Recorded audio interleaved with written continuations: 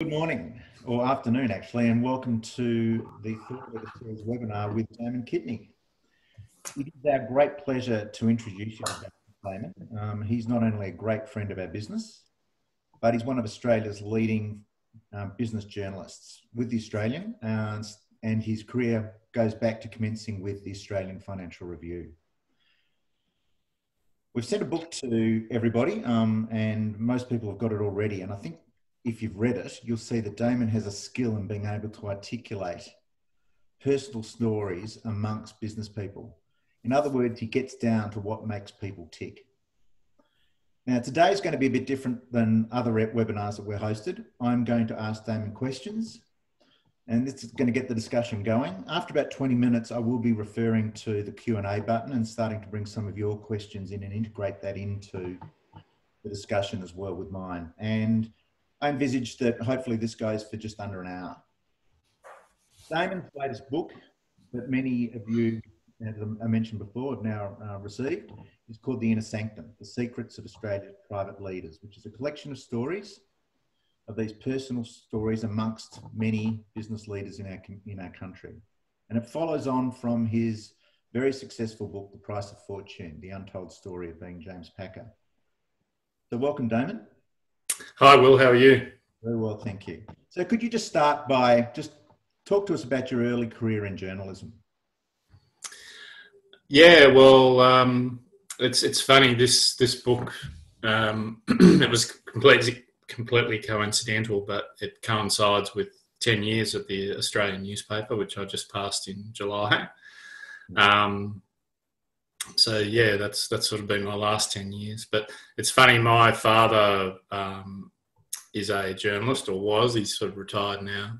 But a lot of you may know his name, Jeff Kitney, who was in the Parliamentary Press Gallery in Canberra for many, many years. So I'm following in very famous footsteps. But it's funny that when I was going to university in Canberra and I studied law there, Dad and I never talked about a journalistic career. It was sort of, I don't know, it was just never discussed. I'm not really sure why, but that's just the way it was. And I sort of got into journalism through osmosis, through having 4 newspapers on the breakfast table each morning and every night watching 4 news services on the television. And you'd never watch the news till you saw the ABC. That's always the motto, I think, amongst ABC viewers, which my dad was one.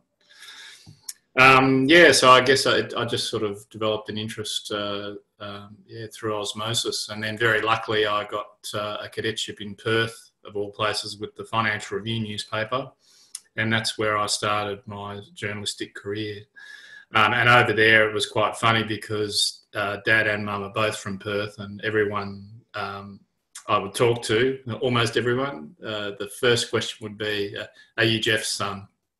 Which I was very proud of, but it sort of grated on you after a while. And eventually I remember in my 3rd year there, when I was still getting the question, I would say, "So," or "Yeah, what does that matter?" type thing. But I was very lucky that the Fin Review invited me to Sydney in 1999, and the then editor, Glenn Burge, put me on the company's desk, which I must say, when I first went there, I thought this is going to be as boring as anything.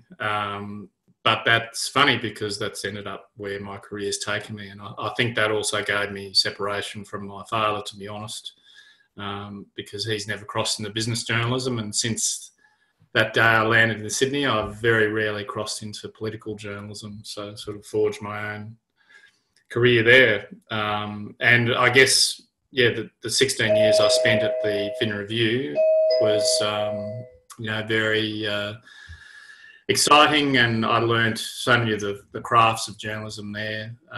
But I also, developed that opportunity to meet private wealthy people, to put it bluntly. And one of those you've already mentioned, Will, was Mr. Packer, and I got to meet him during that time at the AFR, and we used to lunch together a few times a year, and was always off the record, but to get an entree into that world was really important, I think, and the network that opened up. And then when I joined the Australian, I have really tried to develop this expertise of, I call it human journalism, where you really look behind the numbers, behind the EBITDA and the share prices to get behind the human beings that are our business leaders. And and that's really what this book is a celebration of. It's about the humanity of business, and at the end of the day, we're all human beings. And how did this eventuate this sort of knack or skill for the personal views of business people? Like, I noticed the piece you've written on Mike Cannon-Brookes, for instance, and we talked about it yesterday, from down to answering the door. She's there, in bare feet with the child, and then you take us down the passageway and then into the sitting room where you've got the Star Wars from the party, all those, the characters, things around you. So how did you develop this this knack or skill for those personal views? Well, I guess it took time, but I guess you develop a name to some extent, and as your people joining us here today would know, networks are very powerful and very important. Yeah. And once you develop an expertise or a name with influential people, it sort of flows through the network. So I think, in fact, it was actually my first big story like this at the Australian was the piece in the book with David Fox, which came out within only months of me joining the paper. And I do remember that I just got hundreds of messages to that story because it was so shocking, really, that a member of the Fox family would talk so openly, and particularly about his own brother's passing, sadly, after suicide. So, I guess that sort of set the agenda and sort of went from there. But I think it's interesting. There are some interviews you go to where it's a given that it's going to be a tell-all. You mentioned the Cannon-Brookes one, and that's a great example. They, I think, were really seeking to tell the world, I guess through me, that they are normal people, and yes, they live in a very nice house in Centennial Park, and yes, they're technically on paper billionaires from the way Atlassian was going back then, and still is.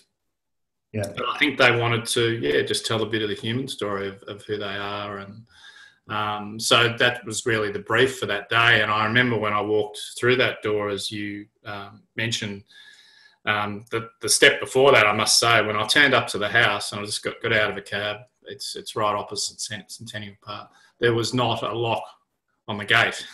There was no security, no guards, no locks, no nothing. I just strolled in. And you walk on to the front lawn there, and you can see, there's a piece of play equipment which looked like it come from Bunnings. And as you said, Annie answered the door in bare feet with a child on her arm, and Mike followed, a few seconds later in thongs, and then we sat in the front room there with blow-up Star Wars dolls surrounding us from the party before. But before we actually sat down, they gave me a tour of the house, and even the kids' bedrooms, and I saw, Lego like my own son has today. That took me out the backyard, see the pool and whatever. It was a real humanising experience. But there are other interviews where you don't necessarily have that brief when you go in. Sometimes you can just turn up and there's no real brief. People, are happy to do an interview about their life, but you don't talk at all beforehand about what you're going to do. And I guess some of those are the exciting ones because they can take you anywhere, particularly with people who have never talked before. And I think about, what's an example, the Perich family in that book, which are, the sort of milk kings, you might call them. They had they've got a big business called Freedom Foods. But I remember when I turned up there, like I'd never had met Tony Perich until I sat down with him. And it was sort of brokered through his then CEO at the time. And it was just an open brief. And he was incredible because he was just so open about his family, his brother. you'll see in the book that he has this great anecdote about this pocket book that he carries around with him that he writes sayings in. And I asked him to take it out, which he did, and he read me a few of the sayings. But all of that was just completely ad hoc. So it sort of can take a life of its own. There are some occasions, and I can tell you there's a number in that book where there was a particular agenda that the person had to, get some publicity around something. I remember with the piece on Andrew Meyer, it was a very simple brief from his point of view. He was selling one of his shopping centres and he wanted some PR. But I think what I probably have developed a name for, and maybe people might be wary in the future, is when I do turn up knowing that there's an agenda, well, I often try to go beyond that agenda and well beyond it. And with Andrew that day, to his great credit, he was completely happy to talk about shopping centres for 5 minutes and himself for 50. Yeah. It was the same with David Calvert-Jones. We actually met on a park bench outside the Botanic Gardens in South Yarra there. And he was just trying to flog this, a bit of PR on this app that he and his wife had developed. But knowing who he was and knowing the Murdoch Murdoch family relationship, I sort of delved carefully into those areas because they are my employer as well. But he was actually really fantastic and was quite happy to talk on the record about, Rupert and Lachlan and his grandmother, the late mother of Rupert, who had that wonderful place at Cruden Farm, and he talked about the family holidays down there. But it was interesting at the end, because he did say to me, he said, "Oh, you will be careful with the Murdoch family stuff, won't you?" And I said, "Yeah, don't worry. It's not just you, it's me." So, it's just funny how some of these things evolve. When you're dealing with individuals, often there can be personal issues. You've got family and children straight away. Like you have with the Cannon-Brookes, there they are right in front of you. Sometimes they can be out of bounds, or they can be extremely sensitive. So how do you tackle these? Well, look, children is a really difficult issue. And I'd be the same if I was being interviewed talking about my children. It's a natural reaction of anybody to be defensive about that. And there are occasions with subjects that I've interviewed over time, a couple that actually aren't in this book and I won't name, but they volunteered off the record in their interviews about issues they'd had with children. One had a disabled child who actually, was so difficult to care for that they had to put them into care. And they talked very openly about it off the record, but they very clearly said, we don't want that in the article, and that's something you've got to respect. Sadly, there was another one that was very open in talking about his daughter's suicide, and terrible story. But he just said, can you please respect our privacy and not putting that in the article? And on those occasions, you have no choice. You have to respect that. It's about integrity. People trust you to take you into that. But then there are other occasions where suddenly, children come into it and they stay in it. And the one I will never forget is the car sales chief executive, Greg Roebuck, who's in the book. Now, the interview was a bit like that Tony Perich one.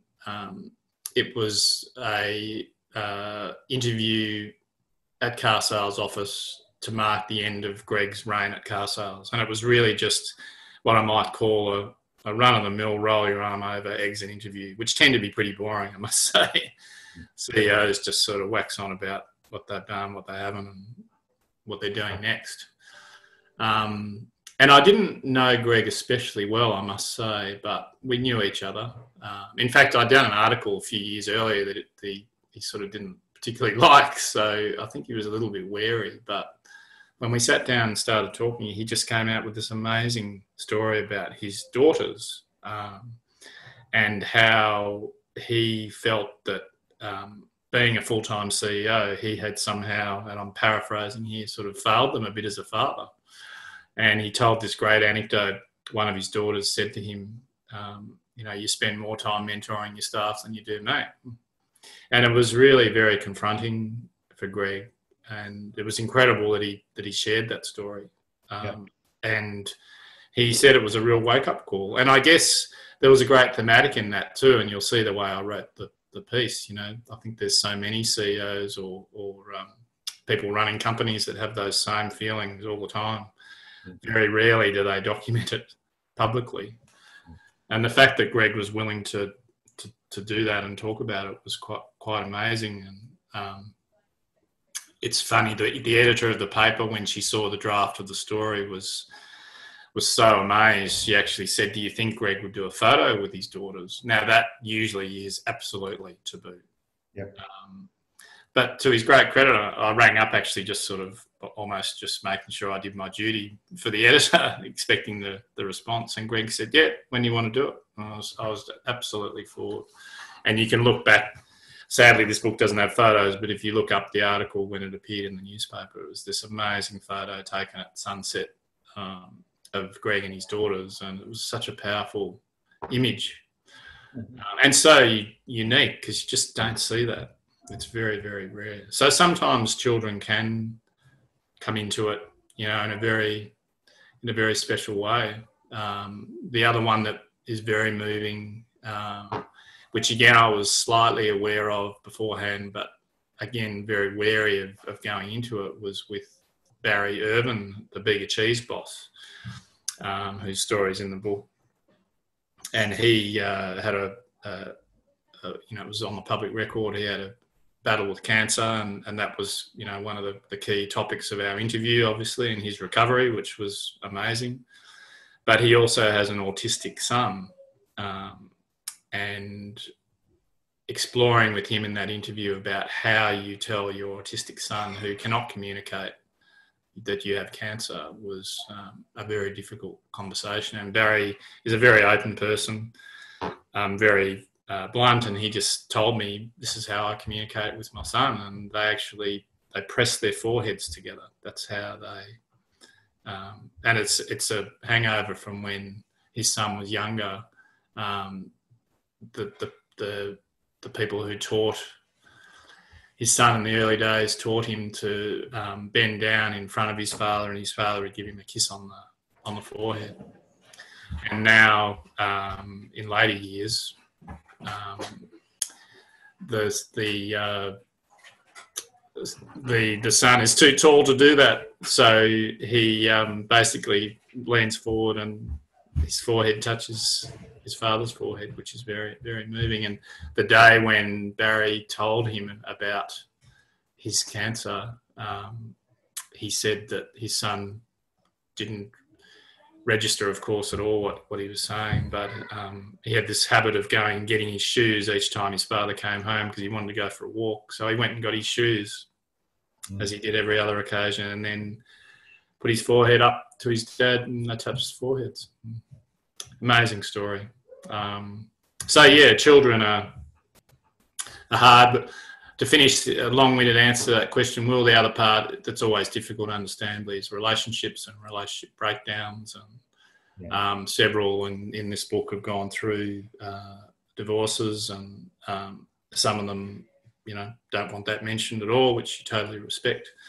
Some can sort of make light of it. Leon Zwire had a great story about his ex-wife, who he still stays on very good terms with. But there was an amazing anecdote about it was this big deal was closing, and he had to actually give a speech in front of a big auditorium. And that morning, his wife was really furious with him.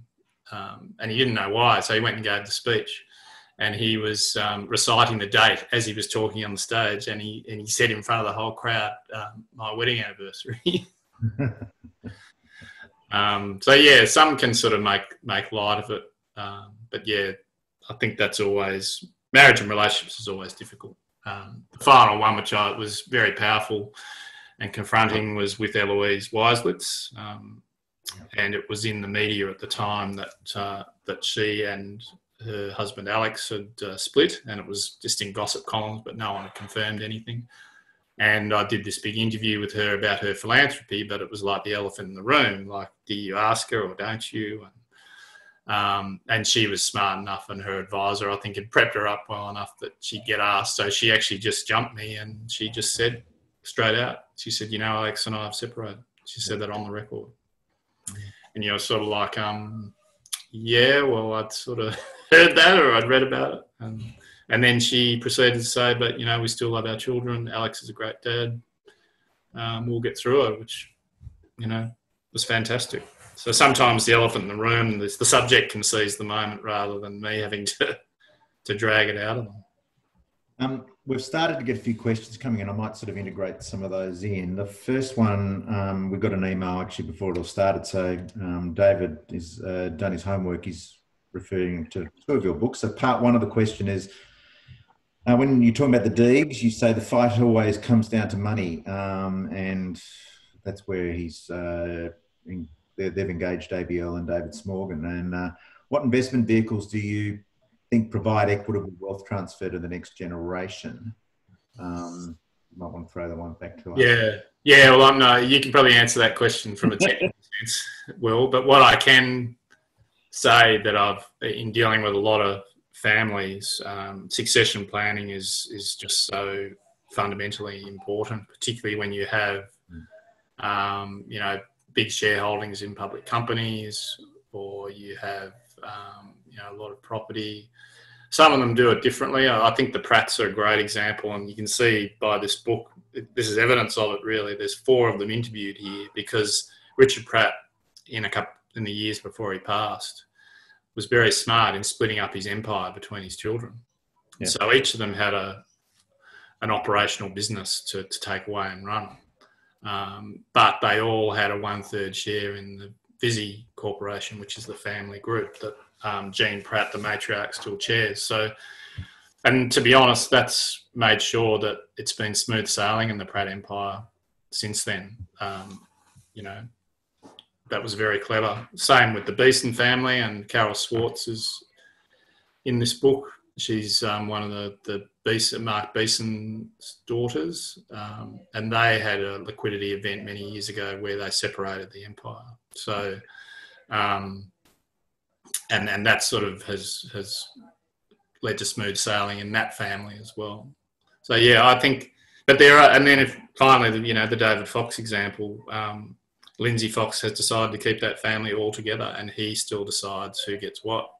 As David says of his father, he divvies up the pie. Yeah. And I think it's on the public record, that has led to some tensions in that family, but they are working through that, and I think a resolution's quite close. But Lindsay chose to do it a very different way. Yeah. And also part 2 of his question, which is actually referring to the James Packer book, The Price of Fortune. That James Packer had a prenuptial agreement with Mariah Carey. So what are your thoughts on these agreements or binding financial agreements? Well, from a professional point of view, I probably won't comment on the personal side, but I have seen, actually, I'm aware of a few families that actually mandate that any family member who gets involved, not just in a marriage, but in a serious relationship, must have a prenup. Yeah. And that's actually, it's quite radical, I guess. But I know in one family, I'm certainly aware of it, which I won't name, but it's all about protecting the family fortune. And it's actually been, it was a proposal was assembled by an external firm that helped them with their succession, a la an ABL or a David Smorgan. It was not those 2 individuals in this case, but the firm involved, they actually said, we recommend you do this, and the family accepted it.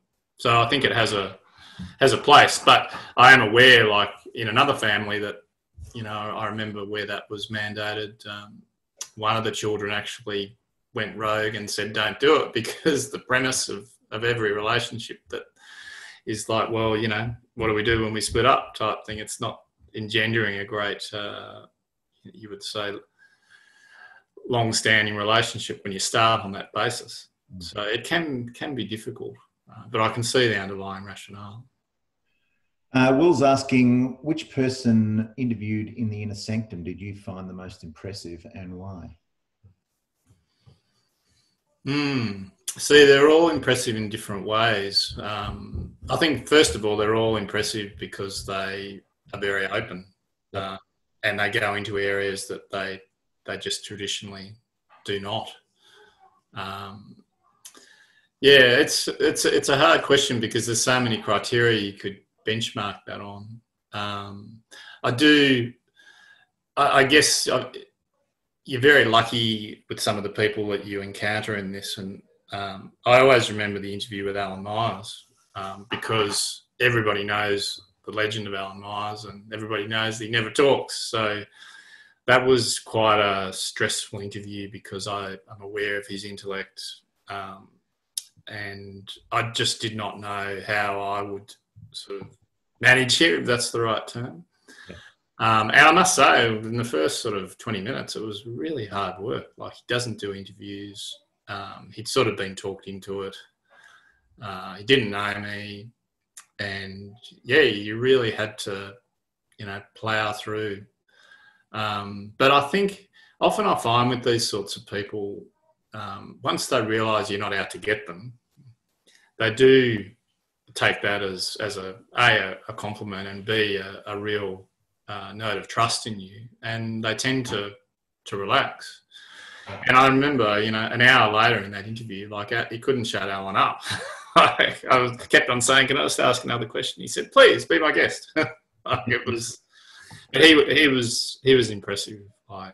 You can see why he was able to do what he's done, but tough though. You could see that in the first 20 minutes, you could see the tough side of Alan Myers, the one who puts up the wall, who does not let you through,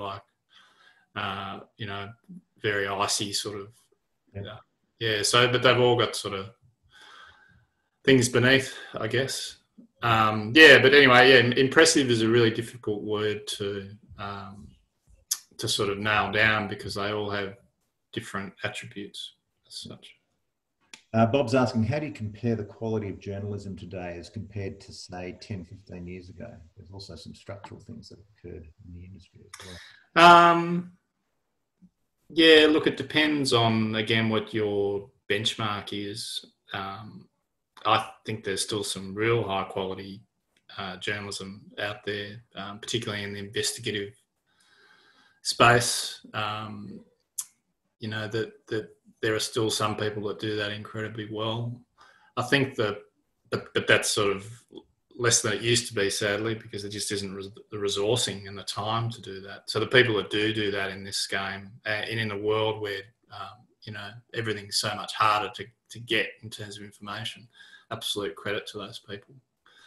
I think the craft has just become a lot more difficult with the online world, to be frank. I think about my morning here this morning. I was, I'm covering the Crown results today, and probably no surprise given the major shareholder there. And they put their results out. I have to write something for online before 10 o'clock. I'm also covering the Crown inquiry that's going on at the moment, which you would be reading about in Sydney in relation to their issues with organised crime, whatever. So I had an ear on that all morning as well. And then you had to have an ear on the Crown briefing for half an hour, and then you have to write that up for online, then I have to write for the newspaper. And that's just pretty standard sort of day now. So time is really difficult. Writing for online is unfortunately very low value add because you just don't have time, and time is of the essence. So it's a lot harder. And I guess back to my situation, just so lucky that the paper gives me the bandwidth to be able to do these sorts of interviews with these sorts of people. And I should be very clear, as you would guess, these interviews don't fall off trucks. Some of them take, a long time to get the trust of people to let you in. And always quote the Anthony Pratt example. You know, it was 18 months it took before I could get an interview with him, because after his father passed, there was so much expectation, so much weight on his shoulders about, you know, how would he carry the fortune forward, and he had a very difficult relationship with his father, so he was so wary of going on the record. And when he did, it was just an amazing interview, but it took a lot of time. So, yeah. Carolyn's asking, what level of insecurity exists in these leaders that is important in driving their performance?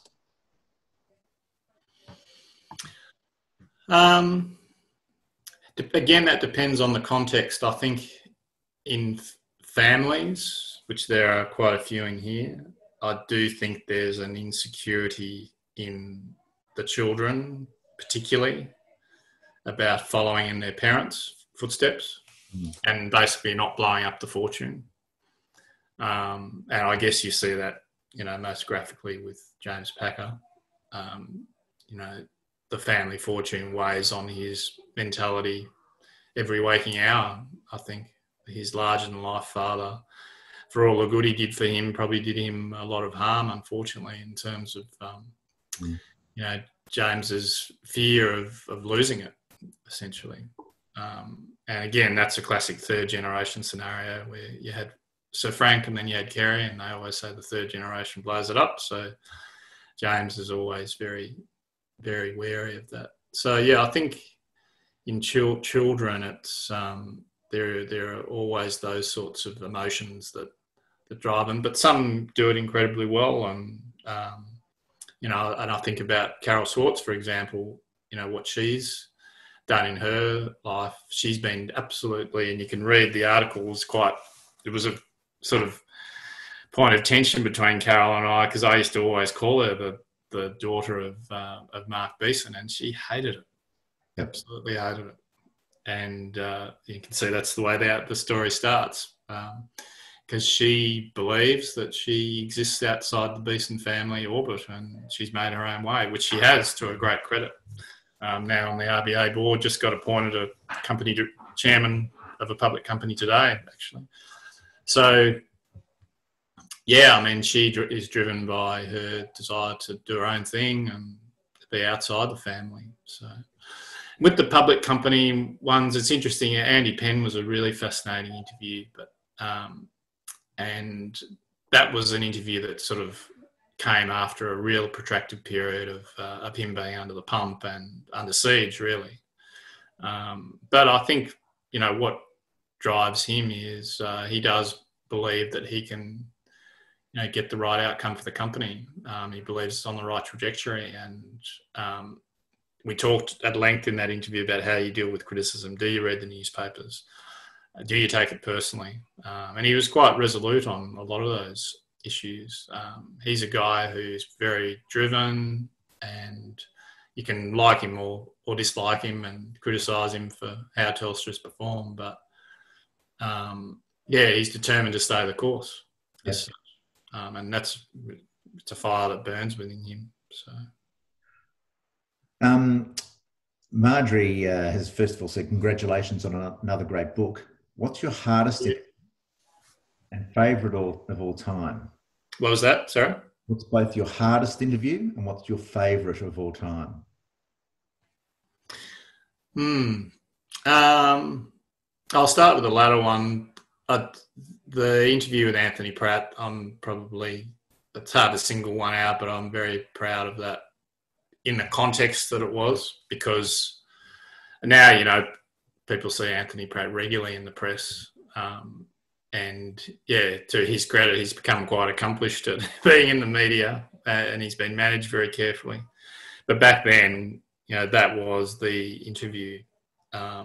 And it was, I remember getting a note from one of my colleagues, and I'll mention him, Cameron Stewart, our Washington correspondent, who had known the Pratt family really well. And he said, he was just very complimentary, and he said that was just the ultimate blend of the weird and wonderful world of the Pratts, because it is weird. And he knew that because he'd seen it. But yeah, so that was one I if you put it in the context of the time, I was incredibly proud of. The hardest one, I think the cake would have to go to James Packer in 2017. Just all the circumstances around that were bad, essentially, except getting the interview. And if you remember at that stage, like Packer had been in this crazy life of, Mariah Carey, Israel, fighting with his sister, Crown staff arrested in China, Hollywood, all that. And no one knew anything about it because he had said absolutely nothing. And I had been hassling him for an interview for quite a while and just never heard anything, or he'd just give you a polite, yeah, I'd like to catch up, but nothing happened. And then he amazingly changed his mind, and he said, you have to come to Argentina because I'm not going anywhere else. And he was not in a great way then. And had to fly over there overnight, and his minder came along as well, which is always an extra source of stress sometimes because you never know how they're going to operate. But that was Mark Arbib, the former federal politician. And to Mark's great credit, he was actually helpful rather than a hinderer on that. But I remember when I rocked up at the ranch, I just had so low expectations of what I would get because I just did not know how some of these areas he would traverse because they were just so difficult. And to his great credit, he really opened up on a number of things. But it was bloody hard because I remember the first hour of sitting down with him, it was just nothing. It was just, going over things, round in circles, a cigarette in his mouth every 5 minutes. And he was nervous. So in those situations, it can be really hard to coax them to sort of get to that next level. But we got there to his great credit. And the funniest thing about that was, I stayed there that night just for logistical reasons, and they have a guest sort of area of the place, so I was over at that. But it was really funny. I had a really tight deadline, so I actually had to start writing as I was sitting there, and I sort of was thinking while I was sitting there, is he going to come in here and look over my shoulder and say, what are you writing? Thankfully, the next night I went into Buenos Aires and stayed in a hotel to finish the thing before I flew home. It was an incredibly tight deadline, but just all the circumstances of that was really, really quite stressful. And then to finish that story, then you produce the product, and you really wonder when you go into that sort of depth and go through all those controversial issues led by the Mariah Carey thing that, of course, made global headlines that night when it came out. And I did not hear anything from James Packer that whole morning. And I remember I was kicking the footy with my son, and this email bobbed up sort of mid-morning. And I was like, took a deep breath and opened it up, and thankfully there was no swear word in the first line. And he just said, dear Damon, thanks for being fair. Best wishes, James. That's all it said. I just felt amazing to have got that. And that's the thing about Packer. He's always, I think if you asked him, he would say that he always thinks I've been fair. Okay, it's warts and all. It's good and bad, but I'm fair to him. And I think, unfortunately, he feels that the media has been very unfair to him during his life. Adam's asking, in the Inner Sanctum, you cover individuals that come from families of wealth and those that have created the wealth themselves. So have you noticed any differences between the two groups in your discussions with them? Yeah, I think when you interview a family patriarch or matriarch that's built their business, there's a freedom that they speak with, which is quite unique and special, because at the end of the day, they don't answer anybody but themselves, really. And there's a great pride in the way that they talk. And I do love those interviews because it's, I use the Perich example, or there's a few others in there, where, they're incredibly proud of what they've created. And I know Tony Perich was incredibly proud of the fact that his children followed in his footsteps. I think when you are interviewing children, it really depends on the context of where they are in their lives, how they're managing with siblings or parents or whatever. But they don't speak with that freedom, I don't think. Yeah. They are more careful. I would say, the interview with David Fox is an exception, because he actually spoke with an incredible amount of freedom, probably more than he probably should have. Yeah. And it's really funny with that one, because his father and mother absolutely loved it. But from what I understand, his brothers were not so enamoured by him speaking so openly. So, yeah, the next generation, I think, are much more careful. But again, it just depends on the context. And I look at the Deegs, and in fact, while I interviewed John and Will together, I did subsequently do an interview with the three of them, with David as well. And you could see the dynamic that, they always deferred to him, as you'd expect that they would. But when you just see the strong figure of the father with the sons, they were more careful.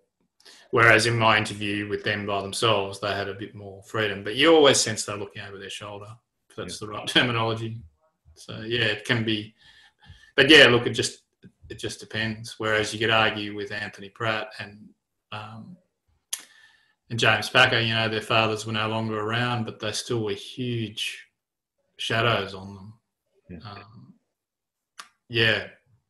And it's the relationship between Anthony Pratt and his father was very, very difficult, I think. And I think at the end of the day, very sadly, and this is in the story, that while James Packer sort of got to see his dad before he passed, I don't think Anthony got the chance to talk to his dad at the end like James did to his. And I think it's probably something that's eaten at him for many years. David's asking, it's clear from several of your interviews that you've invested significant time building trust. Is that virtue of patience still alive and well in mainstream journalism? Look, it's probably not, to be honest. And that's not being unfair to anybody. I just think that the pressures and the demands to feed the beast, to put it that way, have just made it so much harder. Yeah. And I also think I was incredibly lucky to come through journalism in the era I did, because when I landed on the company's desk in 1999 at the AFR that I referred to earlier, I was given a round to cover, which was the building materials round. And that was the only thing I did for 12 months. Yeah. And I didn't have to go, and I didn't have to file for online because there was no internet. I wrote for the newspaper each day, for the company section of the newspaper, following probably 10 companies. And I know relationships that I built in that time by going out and meeting people and having lunch with them and having coffees and going to briefings and whatever. I've still got those relationships today. Yep. I would challenge you to find any young journalist of my age as I was then that could have that luxury in this day and age. Yep. The young journalist that comes in now is pulled from pillar to post by demands of editors, by demands of news. They have to write for online a number of times through a day, as well as for the next day's paper. They don't have the time to invest in those contacts that are just so important. And at the end of the day, in journalism, you're only as good as your contacts, and that comes down to trust. So, yeah, I do count myself very lucky to have come through in that era that I was able to do that, and very lucky now that I still can ply that craft. Michael is asking, only a few mentioned spirituality. Is this an area you canvassed, or was it off the agenda? No, I often try to throw that question in. It's a good observation. yeah, religion can be a really interesting topic if you get the right moment and the right subject. And, you know, I'd come back to the Alan Myers situation, a very religious person, and he was quite happy to explore that. And then with Malcolm Broomhead, you know, I still didn't really know what religion he was, but having come through his cancer battle, he talks about a spiritual sort of experience as such. But there are others that you raise the topic of religion, and A, they might say, I don't want to go there. B, they say, I'm not religious. And it's you have to sort of go horses for courses a bit, but it is a very good question to throw in occasionally. The other question, while we're talking about interesting questions that I find always gets a fascinating response, and sometimes it completely stumps people, is what is your greatest weakness? It's always a good one to have in your armoury, because people don't expect it, and it requires a level of looking at yourself that many of us never do, and particularly when you're sitting there with a tape recorder going, it's quite confronting. And some of the responses over the years have been quite amazing to that question, and quite enlightening as well, about what people think of themselves, how they perceive the way they're perceived. And sometimes it can bring the strongest characters slightly to their knees, metaphorically. I remember with David Crawford, I mean, when I asked him that question, he just said, I've got so many, Damon, I don't know where to start. You know, which a towering figure of corporate Australia, as David was, like, that's a big, testament to him to be so open. Yep. Is there anyone you say you've learnt your craft from? Yeah, I've been working in these high quality newspapers. I've been incredibly lucky to work with some of the best journalists around, and one I'll single out who a lot of people would know, I'm sure follow her, is Pamela Williams, who has written a number of books about politics, and she's still with the Financial Review today. But in 2006, when I was, still making my way, we were thrown together to do a big James Packer interview, Speak of the Devil. The first one since his father's passing, a bit like that Anthony Pratt parallel. But I was very much the junior. So Pam was like the guru, but because I developed a relationship with James, the editor said, Dame, can you do it with Pam? So, and I always remember, I'll do this in reverse order. We did the interview, and Pam said, can you transcribe the tapes for me? And of course I had to say, yep, no worries. I was the junior party. And I sent her the transcripts as I'd done them. And she rang me up within minutes. I was like, bloody hell, what have I stuffed up? And she said, where's the rest of it? I said, what do you mean? I've just sent you all the stuff. She said, no, where is it all? I said, well, what do you mean? And she said, you've cut out all the ums and ahs and off the records and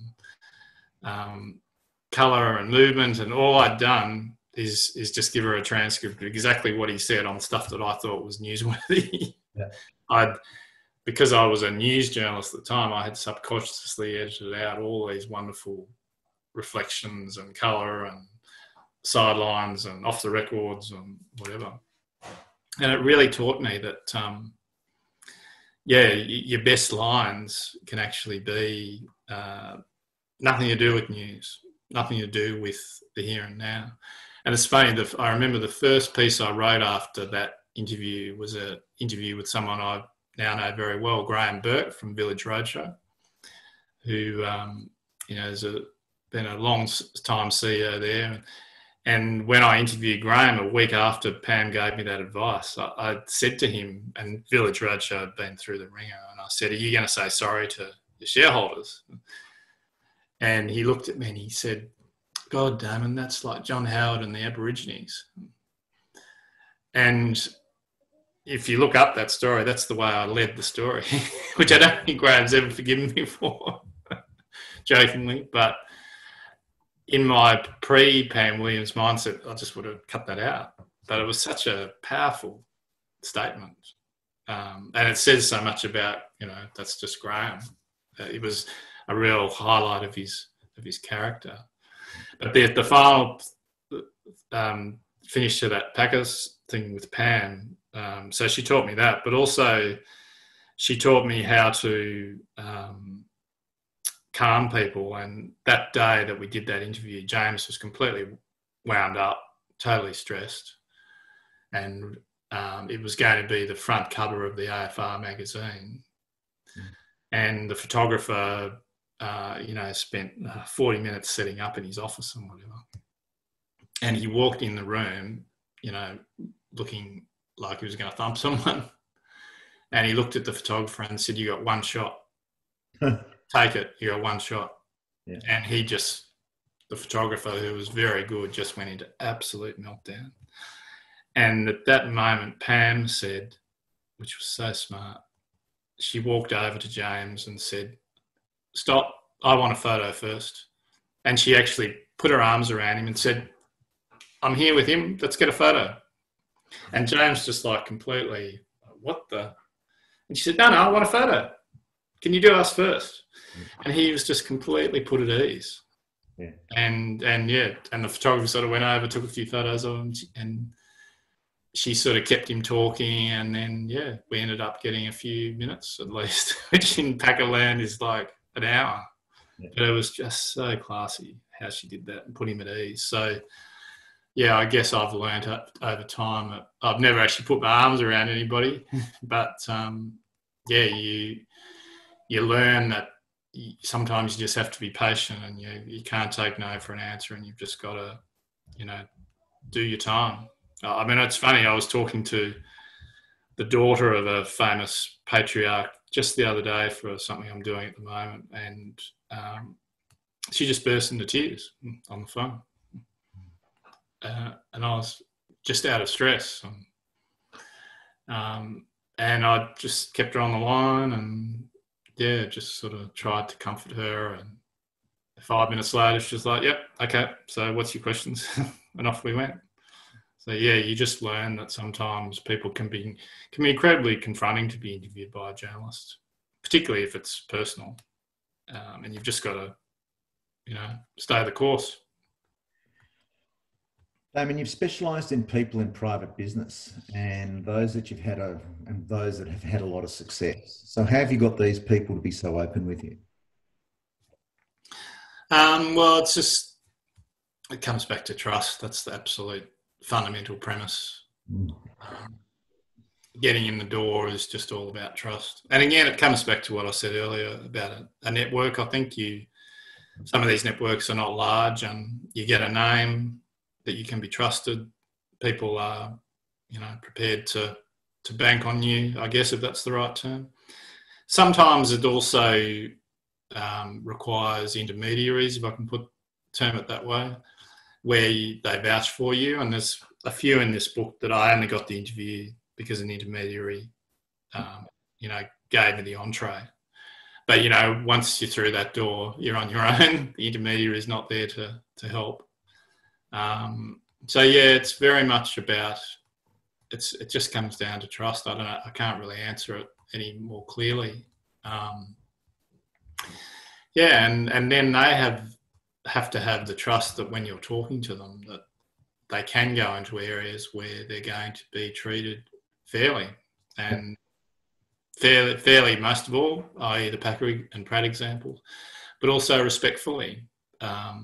And I think, particularly some of the personal stories in here, they have to be told with great care. And one of the most moving pieces I've ever had to do in that book is the Cowan family story, where you have, a father and husband taken from the world at such a young age, really. Yes, they had wealth, and yes, he was the son of the Governor General and whatever, but they're still human beings. And that was a very hard interview to do, and the responsibility that you felt when you were writing that, because there were children involved as well, and Yeah, it is a responsibility to tell those sorts of stories. And, you know, I should have said earlier, I think someone asked what one I was most proud of. You know, I put that one up there as well because it was so personal. And it touched so many people, I think, reading that, because we all related to it. Yeah. We are nearly up to an hour, and we have a few questions, which we'll get back to those people individually. But look, thank you, Damon. Just before we wrap up, have you got any final words you'd like to pass on to the audience? No, I'll just thank everybody for your interest. I'm really, proud of the fact that, you know, that this has got some interest for you. I guess what I've tried to do in these past 10 years is something a little bit different. And, I hope people really enjoy reading these stories, because I've certainly enjoyed telling them, that's for sure. And as I said, it's a responsibility with a lot of this stuff about, you know, how you tell some of these human stories. And I hope I've done the subjects justice, and I hope you as readers enjoy that. Well, look, it's a fantastic book and well done. Great follow-up to The Price of Fortune with James Packer. Thank you very much for your time. We've had a great turnout, and we really appreciate everyone attending. So thanks, Damon, and good luck on writing up Crown today. Thank you. Thanks, Will. Yeah. Okay. Bye-bye. Bye.